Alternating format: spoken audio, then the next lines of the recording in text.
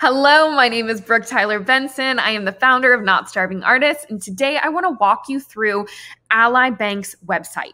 Now, I normally don't do opinions on what banks I like and don't like. That's a lie. I do. But I want to be very clear that as I walk you through Ally, I am a personal user of this bank, and I absolutely love their features, and they've got some really cool things going on. So in addition to sharing all of that cool stuff with you, this is another example of how to look through and research a bank's website, a financial institution, or product's website to know what to look for. So because Ally is a bank, the two things we want to look for to start off before we do any deep diving is it FDIC insured? That's the insurance that protects you in case the bank goes under or gets bought, that you are entitled to that money up to $250,000 per account. FDIC insurance is a must. The second thing we're looking for is what kind of fees do they charge? Ideally, we want no fees. There are tons of options out there that don't have fees for you to bank with them. So we want to see what fees do they have, if any, and then we can start looking into the features and how this bank could work for your life. So first thing, we want to look for that FDIC insurance. So as you're scrolling through, normally you can see the FDIC label somewhere here, but if you can't, right here. Ally Bank is a member of FDIC, so you can see that there is no red flag here. They are a reputable banking institution. You can always normally find it in this bottom fine print area. So the second thing we want to look at is we want to look at those fees. So most of the time on the front page of any website, they're going to be promoting their best things, right? So right here, we can see they've got their yield, which we can look more into later. But the thing I want to talk about here is that they've eliminated their overdraft fees once and for all. Now, overdraft fees are one of those fees that we want to look out for.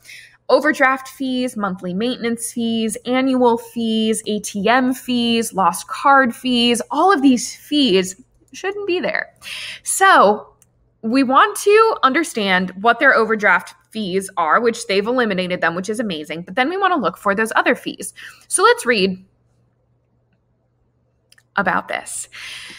So I know they did a post on Instagram the other day that you can go and look at, but they here are talking about how what the situation is for why they eliminated them, what that means for you. But the reason they eliminated them is because it disproportionately affects people who are already financially struggling. Again, a lot of these fees and things like that disproportionately affect people who are already financially struggling. So it's really cool that a bank like Ally is like, yep, we're done with those because that's not what we stand for. All right, so back to the other fees. So let's go to their checking and savings. We want to look at their online savings. So something I want to let you know about Ally is that they're an online-only bank. They are online only, meaning they're not brick and mortar. They don't have a physical building, so they don't have to deal with the upkeep of that, like heating and cooling the buildings, building the buildings, staffing the buildings, right?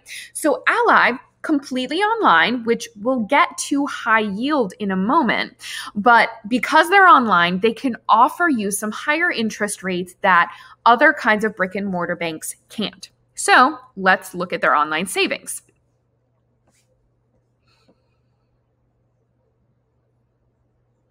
One of my favorite things about Ally is that they allow you to set goals and bucket your money so that it makes more sense in our brains and our eyeballs to understand how our money is functioning.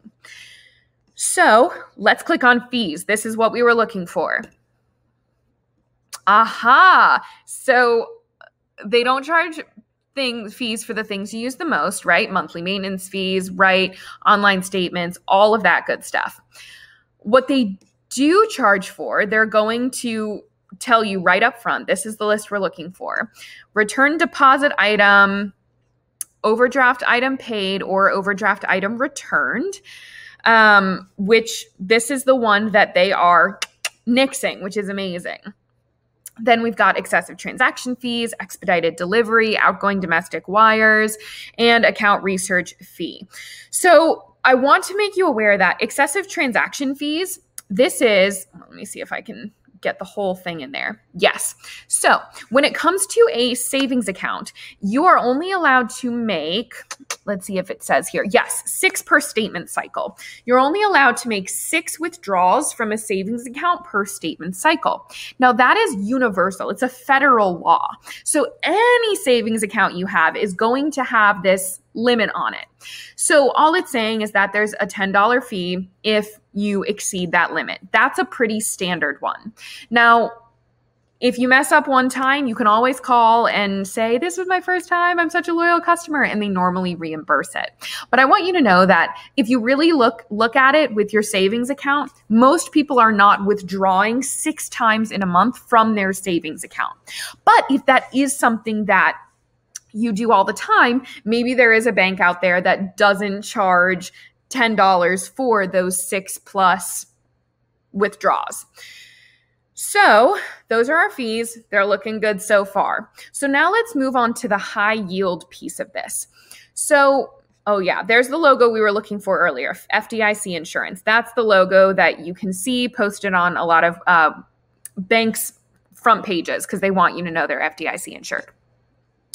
So we've got the high yield. Now, high yield means that they are offering you a higher interest rate for keeping your money there than other banks would, other brick and mortar banks. So as you can see, these are the brick and mortar banks they're comparing themselves to: Bank of America, Chase, and Wells Fargo. Now, these are some of the biggest offenders of fees. Now, I want you to also be aware that they're not comparing themselves to other online savings accounts. So no matter what, their interest rates are going to look much better than brick and mortar banks. But I encourage you to look at other online banks that also offer high yield savings accounts to see how Ally compares to them. So, all right, so here's the APY. So brick and mortar banks, right, they're at that 0.01% of yield. But Ally right now can offer 0.5% APY. Now, we don't want to be high yield chasing when it comes to online banks, whether it's 0.7 or 0.4%. Those are still worlds better than the 0.01% at brick and mortar banks. But at the end of the day, this APY is not beating inflation. It's just helping your money earn a little bit and not lose as much money to inflation as you would at one of these brick and mortar banks. So sometimes in non-pandemic times, this is being recorded in 2021. We are getting out of the pandemic right now. Interest rates are extremely low, which means that all of our APYs had plummeted from 1.2 to 1.5 to 0.4, 0.5, 0.6. When will they go back up? I'm not 100% sure, but right now they're hovering at about that 0.5%. Most online banks are hovering right here. It's not a bad APY. Again, much better than these brick and mortar.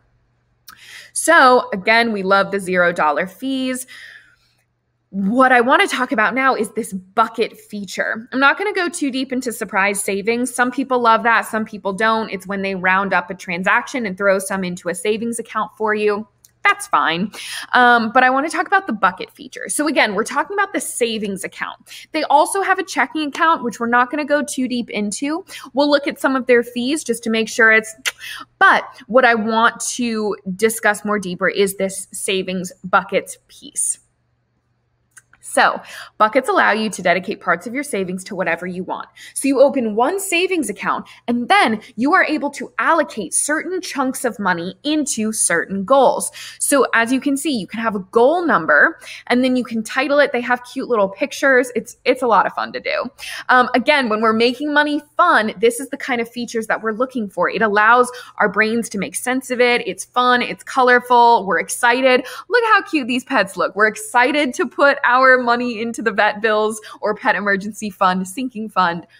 So you can allocate, I think it's up to 10 savings buckets. So you can have all of your different sinking funds, or you can have an emergency fund as well as your Hawaiian vacation fund or the new computer you need. And it helps our brain to make sense of things.